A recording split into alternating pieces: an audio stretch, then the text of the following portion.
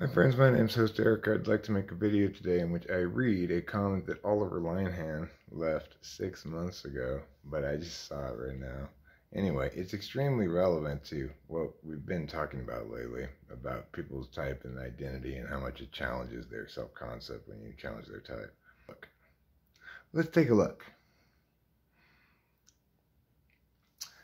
It's more than just a backward relationship with labels, though that is a problem in much of modern psychology, as you say, and it rubs off on people like Club, Melissa, and others. The reality is that most people don't believe they are talented, genius, athletic, creative, artistic, and special all at once. I would bet most people don't think they are particularly special in any of those areas. But for censors in particular, self-concept is largely going to be based on experience and how those experiences tie into self-narratives. These people are going to type themselves according to how they label their experiences. And due to various factors, people across the board are seeing themselves as somewhat alienated, outcast, isolated, and will accordingly type themselves as intuitives. This isn't because they feel like a special genius unicorn, but rather because they feel lost and confused in a world which doesn't resemble what they were taught.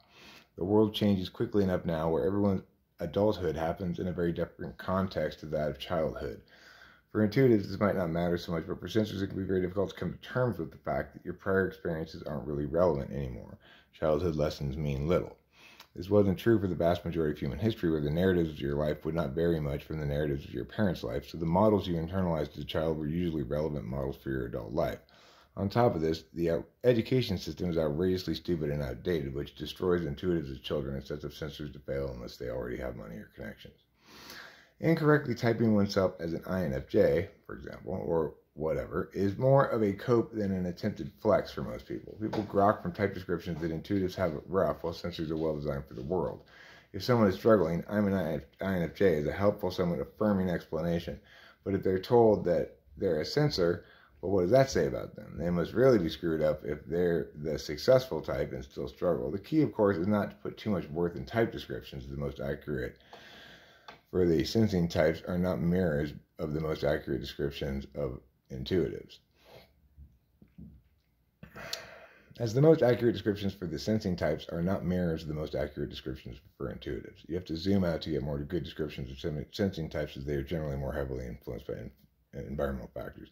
I mean, I think that's right on the money, really. I think that's as good an explanation as any you're going to find, is that at least if you're alienated, feeling like a failure or an outcast, believe me, welcome to the crowd, right? At least if you are an intuitard, you can say, well, it's because I'm too smart and abstract and meaning-oriented for this concrete world of ours. Oh, kiss me the vapors. So, yeah, I mean, that does make good sense. So, Oliver Linehan, I didn't intentionally not see your comment until 6 months after you made it, but I've got this little issue with YouTube where they won't let comments go away unless you love them or comment on them. I just want to ignore them or dislike them and go away, but they won't. They keep showing up in my not responded to's.